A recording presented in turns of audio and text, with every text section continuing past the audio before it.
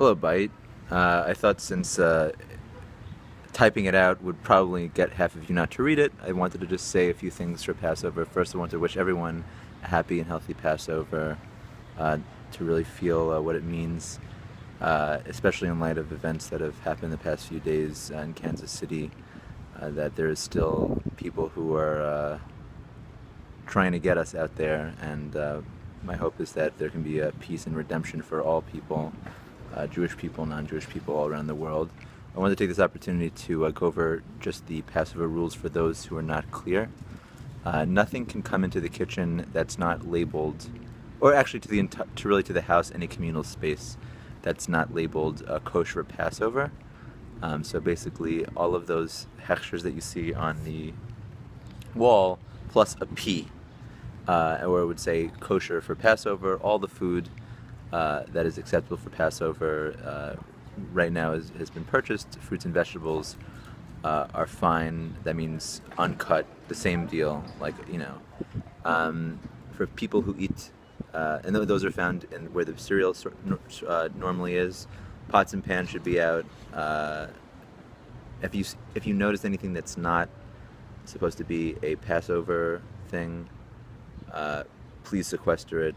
It's really, really important to maintain the strictness of this particular holiday because everyone is implicated and it's not just normal kashrut.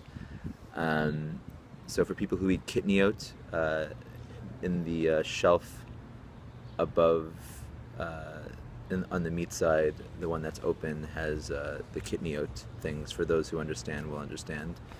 And if you have any questions over the holiday, you can feel free to email me. I'll be back on Thursday. Also, as far as cooking on Yom Tov, people are allowed to cook from an existing flame. That means where it would be putting on the burner without using the electric starter, which means just putting on the gas and then taking fire from an existing flame. That should be like hopefully the person who they will be able to set it up for whoever is cooking over Passover. So the existing flame would be like a yortzeit candle, and then you'd light it with the gas, and obviously be careful. And then you can have water extinguish it, and then use the water. If that doesn't make sense, it's only 2 days of Yom Tov. It's not a big deal, and a lot of meals should be covered.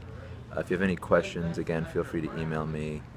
And I think that's about it. Just really be on the lookout for the kosher for Passover signs, and obviously everything. The closet is cut off. Everything that's taped up and paper bagged, not used. The refrigerators that are open for use are the main refrigerator, and then the top of the white freezer, not the refrigerator.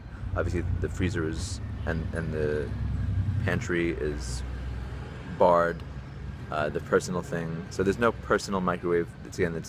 Everyone's keeping Passover, unless I suppose in your own rooms and outside of the house. So again, Chag Sameach, and sorry for the logistics, but I just needed to make sure that everyone listened to me. And also, the code word for this video is Pascha, P-A-S-C-H-A. Pascha means Passover in Aramaic, and it also is the current Hebrew word for Easter. I'm going to ask you to email me to prove that you've watched this video, and with that word, P-A-S-C-H-A, Pascha. Thank you very much, and happy Passover.